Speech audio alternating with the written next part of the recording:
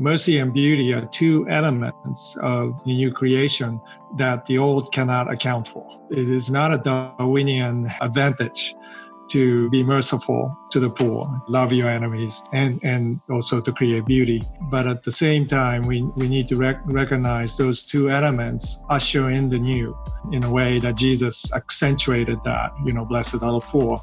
It's somehow the calculation of the kingdom is upside down from the reality of how we view a success model. Talk about recalibration, we can really think about how we would invest our lives into creating beauty or providing mercy.